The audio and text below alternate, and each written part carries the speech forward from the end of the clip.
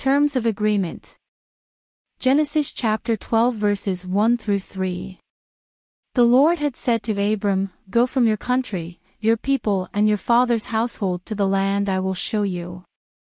I will make you into a great nation. And I will bless you, I will make your name great, and you will be a blessing. I will bless those who bless you, and whoever curses you I will curse, and all peoples on earth will be blessed through you." Heavenly Father, you spoke to Abram, instructing him to leave his country, his people and family to a land you would show him. You promised to bless him, as well as those who blessed him and curse those who cursed him.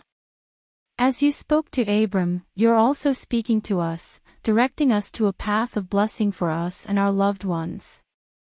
We often want the blessing without obedience or giving up what we feel is more important to us. Help us to truly believe, trusting your instructions so we can receive your blessings. In Jesus' name, Amen.